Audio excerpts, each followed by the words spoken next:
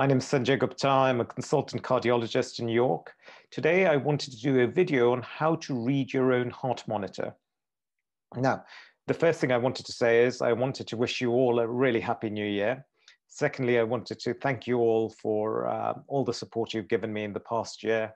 We have now reached 200,000 subscribers, and both Bluebell and me are exceptionally grateful for all the support you've shown me.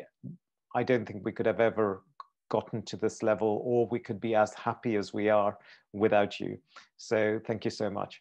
Now, let's get on to the main thing, which is how to read your own heart monitor. I'm going to just show you what I do and how I look at a heart monitor and how I read it. And I think it's important now because a lot of people at this point in time, with all that is going on around us, are experiencing symptoms of palpitations. Some of them are, due to heart rhythm disturbances, but some can just be due to anxiety and stress. And the way you try and work out the difference is to have a heart monitor. The problem is heart monitors are difficult to come by. They require you to come to hospital, particularly the 24-hour Holter monitors. You have to come to hospital. You have to get strapped to a monitor. You have to wear it. You have to hope that you get your symptoms in that period. And then you have to come back to the hospital and someone has to take the monitor off you and download the information. And that can take a lot of time, particularly downloading the information, getting the information analyzed, sending it to a consultant who then has to look at it and then write to the patient, etc. And a lot of people are now trying to source their own heart monitors. And indeed, there are some exceptionally good, innovative monitors available, which can just be sent to you in the post, which you can apply yourself. And then you can send back and the information gets downloaded. And that information, you can get the results within a week or 2 weeks at most. The problem with this kind of thing is that these reports come back and they often go to the patient and they're filled with jargon, and the poor patient doesn't understand what these things mean, but can get very anxious and stressed about all the horrible sounding, daunting names and terms. And I thought I would just go through some of the things that I look at when I get one of these results, and hopefully it may help someone.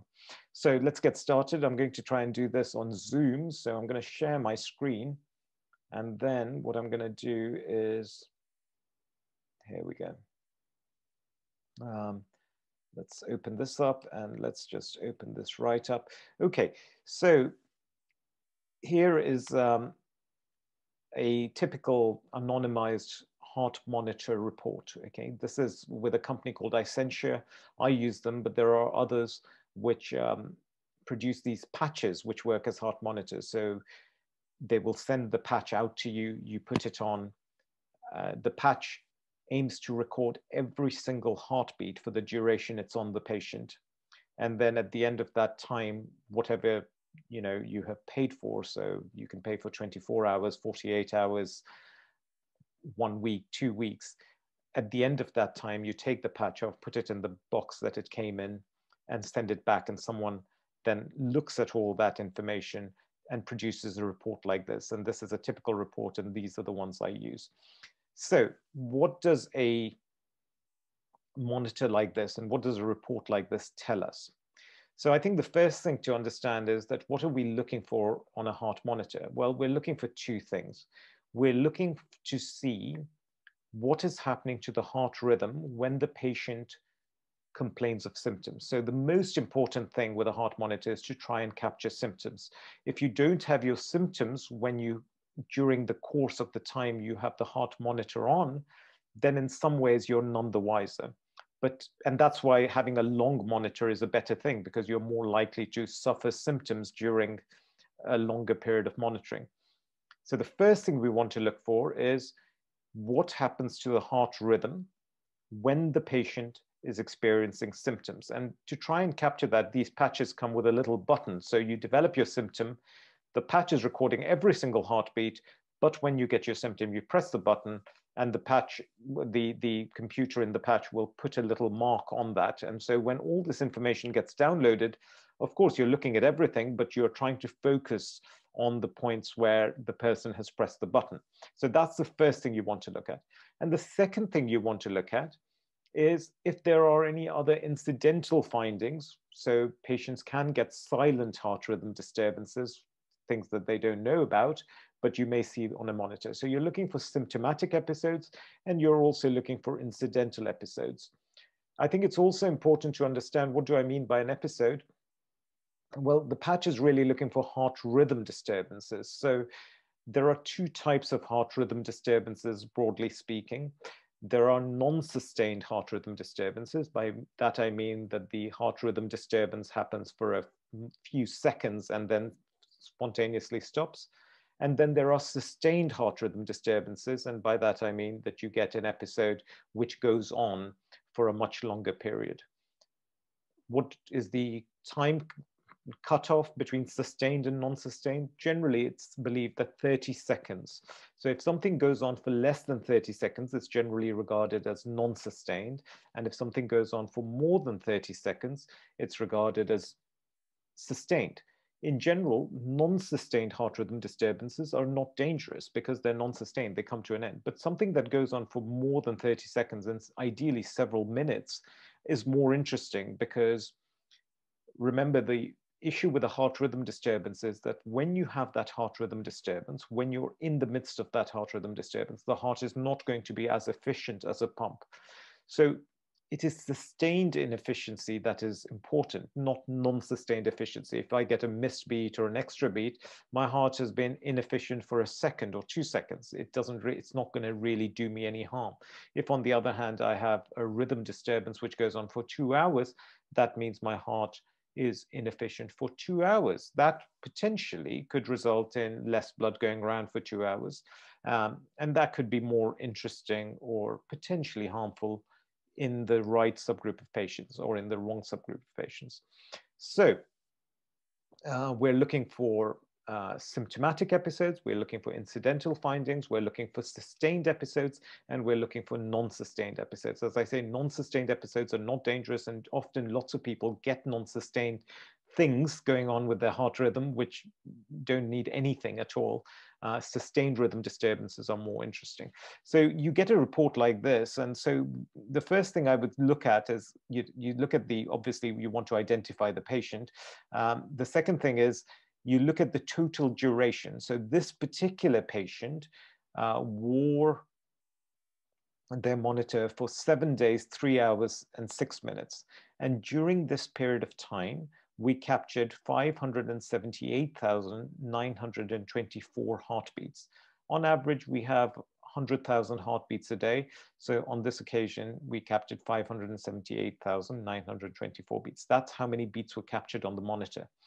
So we have a really good assessment of what's going on with the patient's heart because we're capturing every single heartbeat. During this time, what we can see is that the maximum heart rate goes up to 144 beats per minute. The minimum heart rate goes to 44 beats per minute, and the average heart rate is about 59 beats per minute. Maximum heart rate, what is the maximum heart rate? Well, generally it's 220 minus your age, so thereabouts, so if I found someone who was 80 and I saw their heart rate was 200, that would be abnormal to my mind. What is minimum heart rate? Generally, anything above 40 beats per minute is fine, but in young, healthy people, the heart rate can go even lower. It is not too worrying, provided there is a situation explaining it. So in this case, if the heart rate was going at 180, the important thing for me to try and work out was the patient exercising or doing something that could make their heart rate go up, in which case it's completely explainable and nothing else to worry about. Average heart rate 59, 60 is very, very reasonable. Now, what does the maximum RR mean? The RR is essentially the longest period of time, or the time interval between two heartbeats. And so generally the RR should be less than 3 seconds. And so this person has an RR of 1.86 seconds, and I'll show you what the RR looks like on the monitor.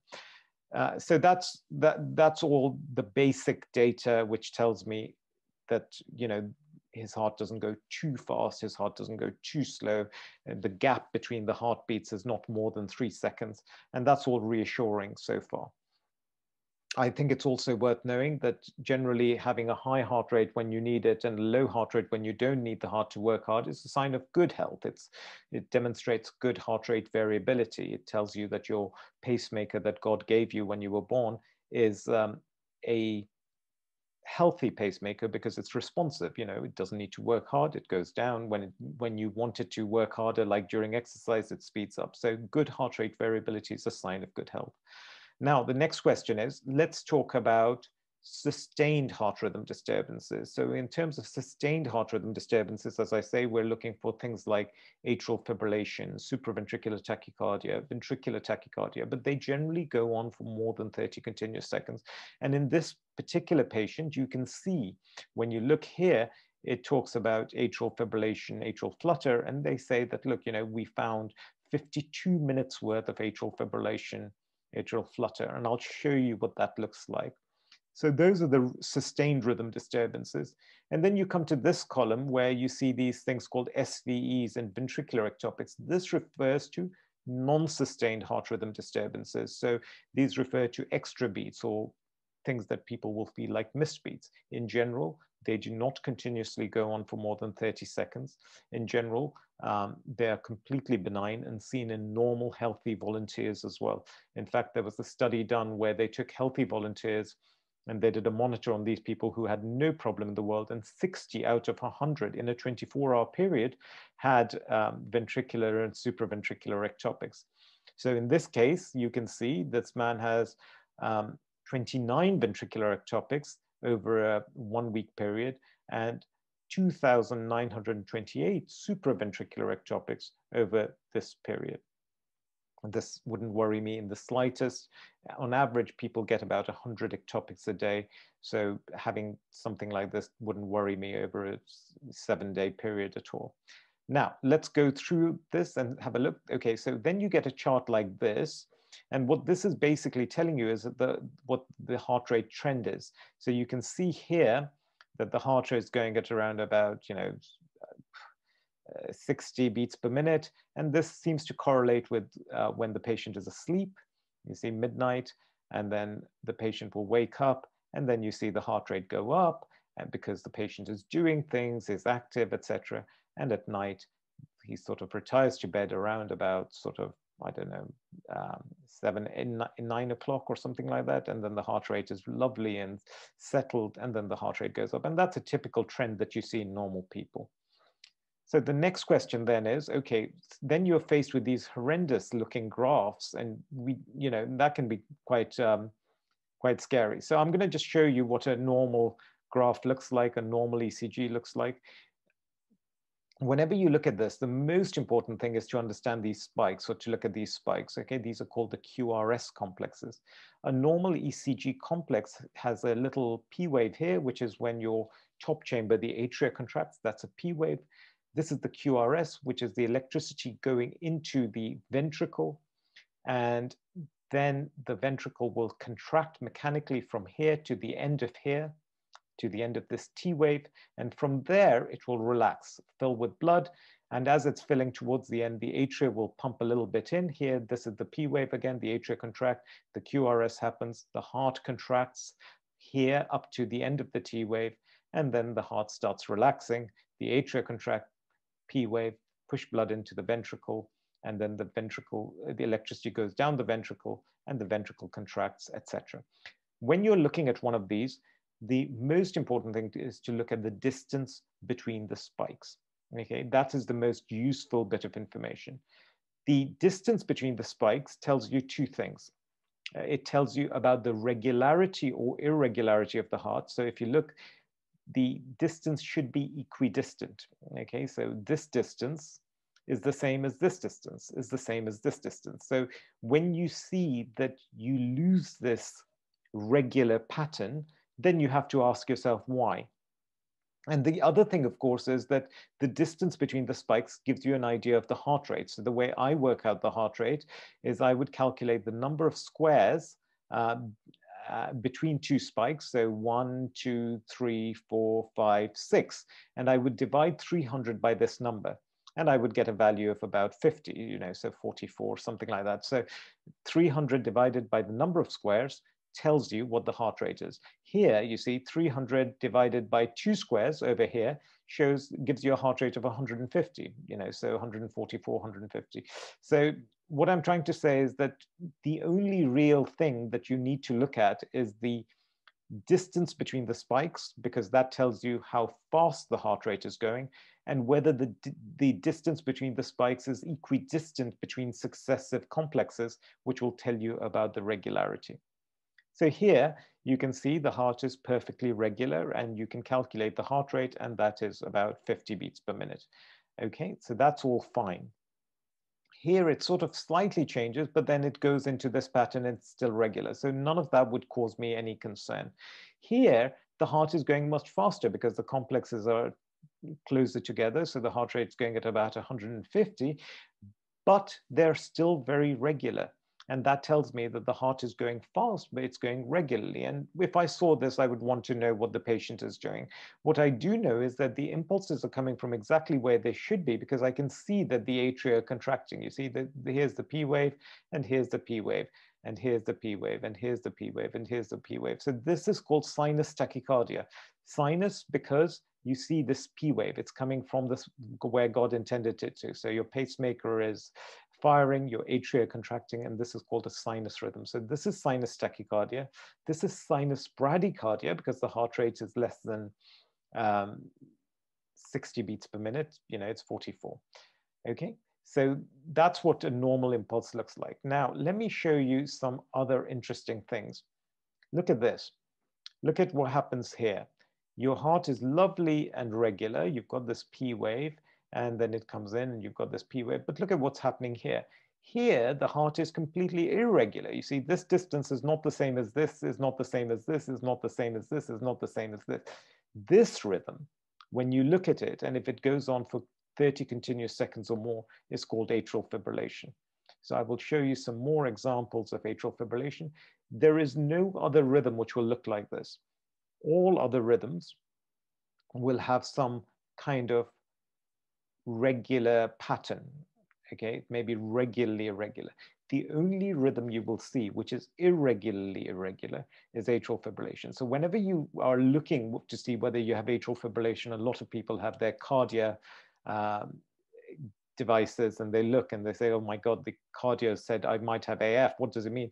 All you do is you look at these spikes, okay? And you say, is the distance between the spikes equidistant? If it is, it cannot be atrial fibrillation. Atrial fibrillation is always irregularly irregular. It's chaotic. This, on the other hand, this is a person who goes into atrial fibrillation, and see how quickly he pops out, and it changes completely. The rhythm changes.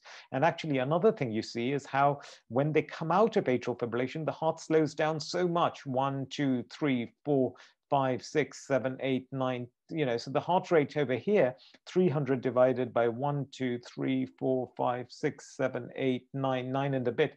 So it's almost around about sort of 30 to 40. So the heart slows down. The patient may feel dizzy at this time, and then suddenly the heart goes back into a normal rhythm. So that's what happens. And a lot of people who go into atrial fibrillation will say, I felt like passing out when I come out of the atrial fibrillation. And that's what happens. The heart slows down when that happens. So that's what atrial fibrillation looks like. And again, you can see this, more atrial fibrillation here, all irregularly irregular. Now, some people say, well, what does atrial flutter mean? In atrial flutter, you can see a little bit more of the atrial activity. So the atria are not just not working. Over here, you see, you won't see any P waves, really. And therefore, this is atrial fibrillation. Here, people say, oh, well, maybe these are the P wave, the atria are not doing very much, they're fluttering, and you see this. To my mind, this is still atrial fibrillation because it is irregularly irregular. Everywhere I see these spikes are not equidistant. So to my mind, this is atrial fibrillation, and it should be treated as such. What else can I show you? Okay, here, this is interesting. Let me show you this. So what we have picked up here is that this patient has sinus tachycardia, sinus bradycardia, and he gets episodes of atrial fibrillation. Now, look at this. These are some examples of non-sustained rhythm disturbances. So you see the spike and the spike and the spike, and it's all equidistant, and it's all equidistant, and it's all equidistant, and then something comes in here. And this is a premature beat. It's premature because it's come in earlier than what you would expect with these beats. And this is an ectopic beat. It's a SVC, a premature beat. So it's premature. It's a supraventricular ectopic beat because it looks a little bit like all the others. So it's coming from the same direction. All your impulses come from the top down. And because this looks similar to that, you can see that this is a supraventricular ectopic beat, a single supraventricular ectopic beat. How will this manifest? How will you feel it? If you felt it, most people may not even feel it, but if you felt it, you will feel a missed beat. And I'll try and explain that to you here. Okay, so here you see, look, here is the heart, it's contracting, and the heart contracts and pumps out blood. And then at the end of this, the heart starts relaxing. Now, the heart is going to relax for this duration of time, okay, from here all the way up to here, and then it'll contract again, which means so you've got about 3 squares worth of filling of blood before it contracts again. Now, here, the heart is just contracted, and it doesn't really get much time to fill with blood because this beat has come in. And therefore, the heart will beat, but not much blood will get pumped out. And this will therefore feel like a missed beat to the patient, but it is actually an extra beat. But the patient will mechanically feel it like a missed beat because although you have this electricity, the heart hasn't filled with much blood to pump that blood out. And then the next beat that comes in, as you can see, takes much longer. So here is where the heart will start filling with blood, and it fills, and it fills, and it fills, and it fills, and it fills, and it fills, and then it pumps out. And then you get a much heavier beat because the heart is filled up with so much more blood in that gap after this ectopic that you get a big thud, and then it all normalizes. So that is the mechanism behind supraventricular ectopics. Here you can see, very interestingly, you get 2 in a row, right? So you get normal, and then suddenly something comes in a little bit early. It looks like these ones, so it's an ectopic which has come from around about here, so it's a supraventricular ectopic, and you get another one as well. And then it all goes back. So this could feel like a bit of a flutter for people. Here you get a few more, you see. So here, what happens is, look, you get normal, normal, normal, and then suddenly something comes in a bit early, something comes in a bit early, and this goes on, and this goes for about 26 seconds. Actually, this is probably the beginnings of atrial fibrillation because it sort of speeds up. So you're getting some supraventricular ectopics, and then it starts going irregular, and you can see that changes to irregular beats. So this distance is not the same, etc. So you're getting some supraventricular ectopics. The atria is starting to begin to get irritable, and then you go into this atrial fibrillation. But you see, because it hasn't gone on for more than 30 seconds, people don't call it atrial fibrillation. They'll call it a run of supraventricular ectopics. So we don't call it a sustained heart rhythm disturbance because it hasn't gone on for more than 30 seconds. So that's why they've called it supraventricular ectopy, or a run of supraventricular ectopics, but it is actually the beginnings of atrial fibrillation. This patient didn't quite go into full-blown atrial fibrillation and came out of it by themselves. Here is something called supraventricular bigeminy. So what happens here is, look, you get a supraventricular ectopic, then you get a compensatory pause, then you get a normal beat, then you get a supraventricular ectopic, then you get a compensatory pause, you get a normal beat, then you get a supraventricular ectopic. This is generally quite uncomfortable for patients because the heart really thuds. You see, you get, the heart is halved here, the heart rate, okay, because the patient's going to feel this beat, and then he's going to feel a thud here because of all this filling. And then again, you get another one, and he gets a big thud, and then you get a big thud. And people just generally don't like supraventricular ectopics. Here, you're getting ventricular ectopics. So again, these are non-sustained. You know, you're only getting 1 beat. You're not getting lots in a row. But you can see normal beat, and then you get something which just comes in a little bit early and looks completely different. It's probably better off here.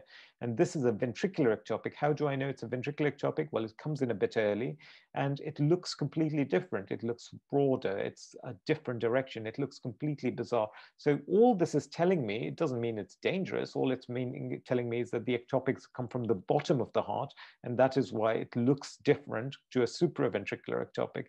And you can also get ventricular couplets. And here we go. This is a Ventricular couplet, one after the other, again, would be felt in the same way. You get normal, normal, normal, missed beat, and then a big thud here. And then again, a missed beat and a thud, and a normal beat, and then a missed beat and a thud, that kind of thing.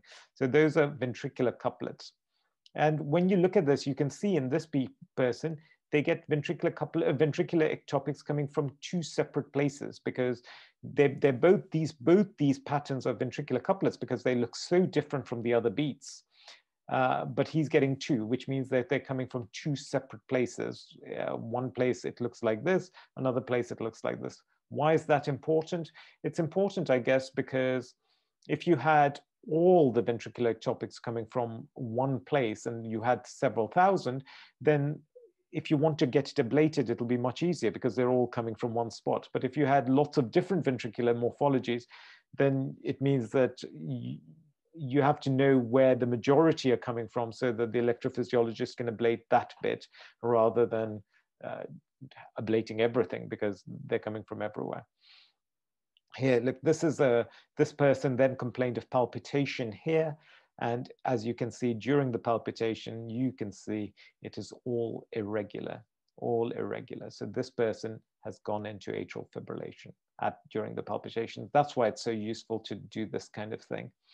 And then again, here you see more atrial fibrillation, Here, I think this person probably goes into this supraventricular or atrial tachycardia first, and then you can see he goes a little bit fast, so the heart will feel like it's fluttering, and then it goes into fibrillation where it becomes irregular.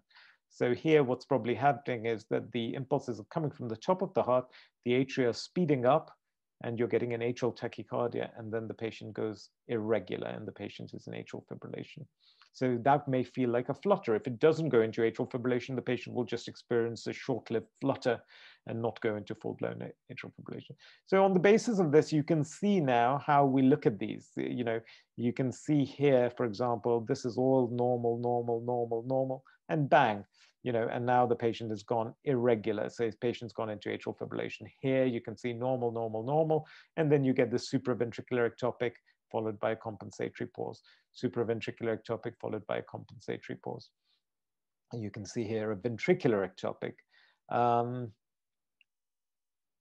And again, more examples of a supraventricular ectopic. So here, so that's why this result, when we go back, and let me just bring that back again, you can see now what this result means. So he says predominantly sinus rhythm. We see the heart generally coming from where God intended to, the impulses coming from where God intended them to, sinus rhythm.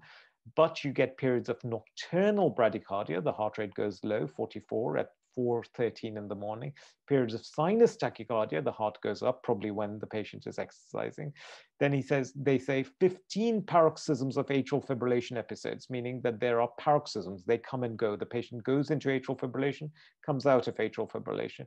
The longest lasted 24 minutes and 59 seconds. Some went much faster to 144 beats per minute. And then you also see that sometimes they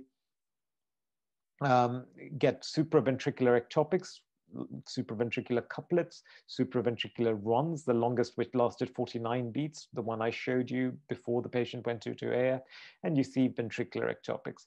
Here, they said no patient events documented, although the patient did write in the diary that they had some palpitation, they didn't actually press the button, and that's what it means.